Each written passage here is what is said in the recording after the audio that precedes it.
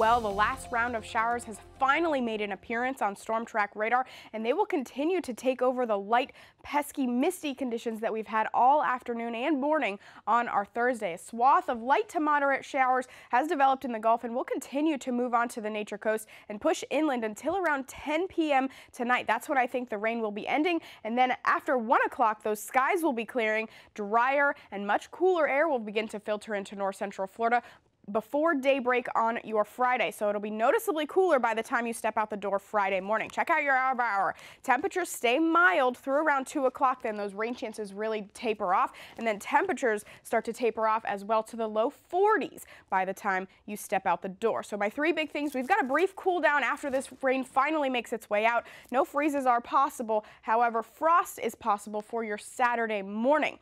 And we've got spring fever here in the UF Weather Center. We've got the warmest temps of the year on the way for Sunday through Tuesday. Wait till I show you Tuesday's high.